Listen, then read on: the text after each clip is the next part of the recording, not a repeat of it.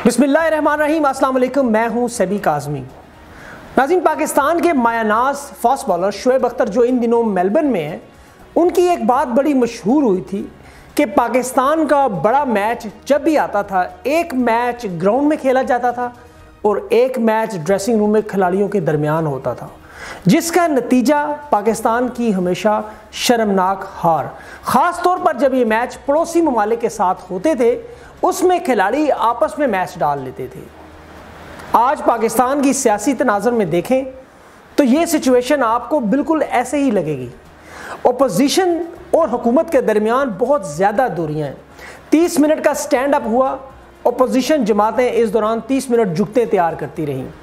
पड़ोसी मुल्क में राहुल गांधी इस वक्त कश्मीर के लोगों के साथ यकजहती में मसरूफ़ हैं, जबकि हमारे यहाँ ओपोजिशन इस वक्त पड़ोसी मुल्क की हुकूमत के साथ यकजहती का इजहार कर रही है।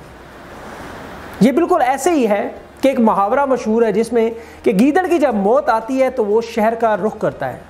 इस्लामाबाद में एक मार्च की तैयारियां हो रही हैं। ये कौन लोग हैं जो इस्लामाबाद को इस सिचुएशन में फतह करना चाहते हैं? क्या इनकी नज़रें चिनारों की सरजमीन और उस लाइन की तरफ नहीं जा सकती? लेकिन ऐसा कभी होगा नहीं, क्योंकि 40 लाख रुपए की लस्सी उस कश्मीर के फंड से पी जाने वाले लोगों को इस बात का अंदाज़ा नहीं हो सकता।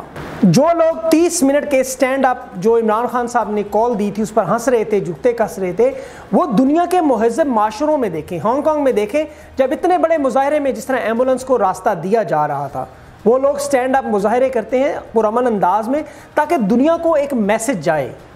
लेकिन यहाँ पर उसका मजाक उड़ाया जाता है। होना तो ये चाहिए था कि शेख रशीद साहब और बिलावल जरदारी आपस में हाथों में हाथ डालते और LOC के करीब जाकर पड़ोसी मुल्क को इस प्यार और मोहब्बत का पैगाम देते कि शेख साहब और बिलावल जरदारी एक पेज पर हैं। लेकिन बिलावल भुट्टो जब भी गरजे और बरसे, उनकी तोपों का रुख हमेशा प्राइम मिनिस्टर इमरान खान की तरफ ही रहा, क्योंकि अबू और फुफ्फो बहुत शदीद तकलीफ़ में हैं।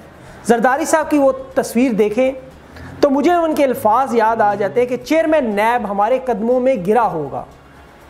और उस पर एक शायर ने क्या कहा था कि ये कौन है जो खुदा के लहजे में बोल रहा है। आज उनकी लाचारी, बेबसी और बेकसी बिस्तर के बेड पर एक शख्स के साथ देखकर अल्लाह की याद आई, और ये याद आया कि अल्लाह ही अनाउल हक है, उससे डरना चाहिए। आने वाले वक्तों में जो पॉलिसियाँ हैं उन पर क्या होने जा रहा है, आज हम अपने प्रोग्राम में सीनियर तज्जिया निगार एयाज अमीर साहब से बात करते हैं और उनके सामने सवाल रखते हैं। मेरे साथ रहे, मिलते हैं एक छोटी सी ब्रेक के बाद। अभी जो सिचुएशन है, करंट सिचुएशन, क्या आपको लगता है कि सियासी खिलाड़ियों ने मैच आपस में डाले हुए हैं? देखिए, अपोजिशन के प्रॉब्लम्स अपने हैं। कुछ एहतसाब के हवाले से हैं, कुछ मुकदमात और पेशियों के हवाले से हैं, पर ये जो सवाल आप कर रहे हैं ये कश्मीर के तनाज़ुर में मेन जो इम्पोर्टेंट रोल इसमें अपोजिशन का नहीं है, वो पाकिस्तान का है। और समझने की बात है कि कश्मीर का जो प्रॉब्लम है वो किस नौइयत का है और उसमें पाकिस्तान कर क्या सकता है और बहुत कुछ नहीं कर सकता। फिलहाल हम सारे के सारा जो पाकिस्तानी स्टैंड है वो ज्यादातर नारेबाजी पे लगा हुआ है, तो उसमें अपोजिशन की आवाज अपनी डाल रही है या नहीं डाल रही है। इससे मुराद ये ना कि जैसे आप देखें 30 मिनट का स्टैंड अप हुआ, उस पर अपोजिशन की तरफ से कोई शिरकत नहीं थी। अभी मौलाना साहब जो है वो इस्लामाबाद की तरफ चढ़ाई करने के हैं, जबकि अब पड़ोसी मुल्क में देखें तो राहुल साहब जो है वो जा रहे थे उधर चिनारों की सरजमीन की तरफ। तो ऐसे में अपोजिशन को क्या करना चाहिए था? वो कोई बेमानी सी बात है, वो इस वक्त प्राइमरी अहमियत की हामिल वो चीज नहीं। तो देखिए ना, आप अगर कह दें कि जी अपोजिशन और हुकूमत जो है उनमें कोई निफाक नहीं है और एक ही सफ में एक ही जगह खड़े हैं, लेकिन सवाल फिर वही होता है कि एक ही सफ का मानी क्या है, पाकिस्तान की पॉलिसी क्या है, पाकिस्तान को करना क्या चाहिए। वहाँ पे जो मकबूजा कश्मीर में चीज हुई है, पाकिस्तान का उसके बारे में क्या मौक़िफ़? हम एहतजाज कर रहे हैं कि उन्होंने स्पेशल स्टेटस खत्म कर दिया है मकबूजा कश्मीर का। ये हम ज्यादा नहीं सोचते कि हमारा तो स्टैंड स्पेशल स्टेटस पे कभी था ही नहीं, हमने कभी उसे माना था स्पेशल स्टेटस को।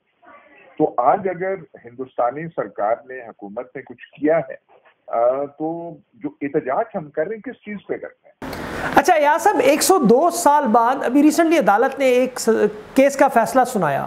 ابھی واٹس ایپ میسیجز پر ججز کو ہٹانے کا سلسلہ چلا جو کہ وزیر قانون نے اس کو ڈینائی کیا, لیکن اس کے باوجود جو لوگ ججز کو لائے انہوں نے ججز کو پروموٹ کیا, وہی لوگ اب یہ کہتے ہیں کہ اسٹیبلشمنٹ اس کے پیچھے. آپ اس بارے میں کیا کہتے ہیں؟